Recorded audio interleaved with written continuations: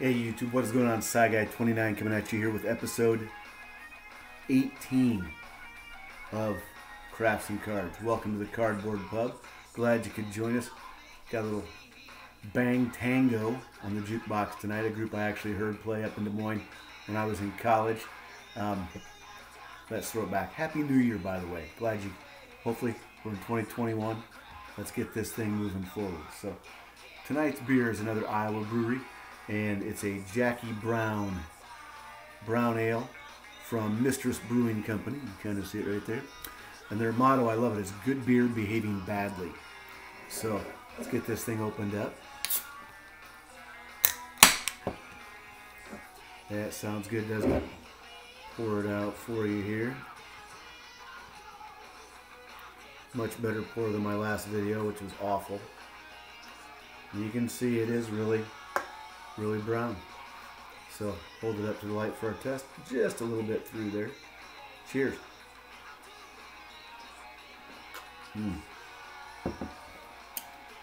This is a English brown ale.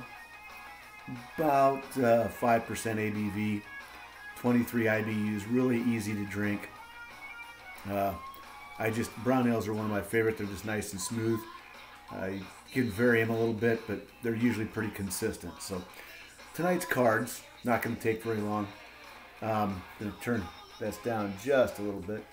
Brown ale, I thought we'd do some browns. And no, you're probably thinking Cleveland Browns, but I'll show some of those. But also the St. Louis Browns.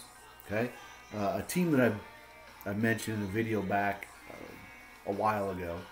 I've been trying to learn as much as I can about the whole franchise. It's just kind of amazing. Branch Rickey spent some time with them. Bill Veeck, you know, turn of the 19th century, they were the team in St. Louis. They were better than the Cardinals. They were more looked after than the Cardinals. Had more success early on.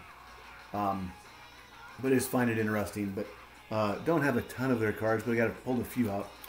We have this 51 Bowman Les Moss in a PSA 3.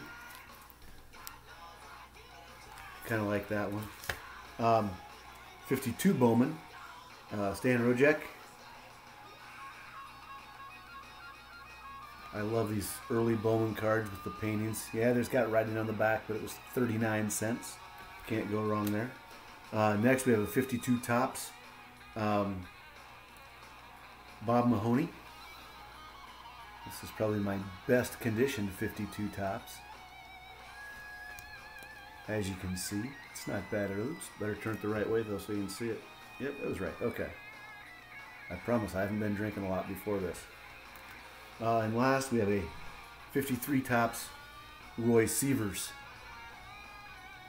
That old logo, that kind of devilish logo, always kind of freaked me out when I was younger.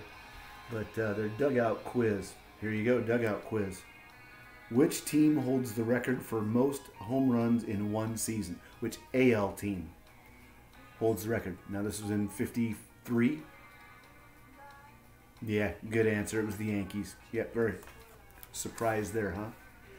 Okay, now we're going to move it over to football. It's crazy. If I had cards from my youth, I guarantee I would have every Brian Sipe card. I know I've got some Vinny Testaverdes somewhere. Can't find them.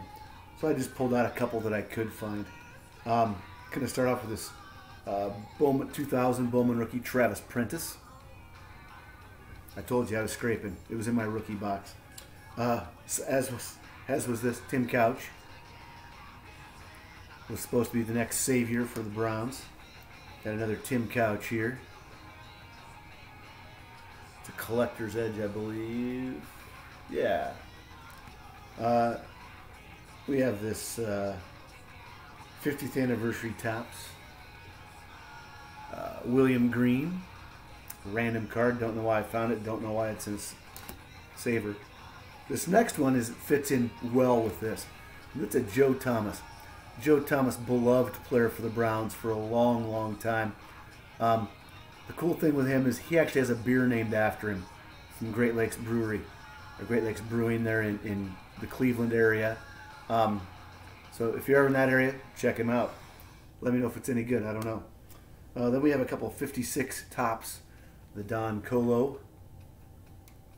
Don Richard Colo. Love that pose. Big crease running through it.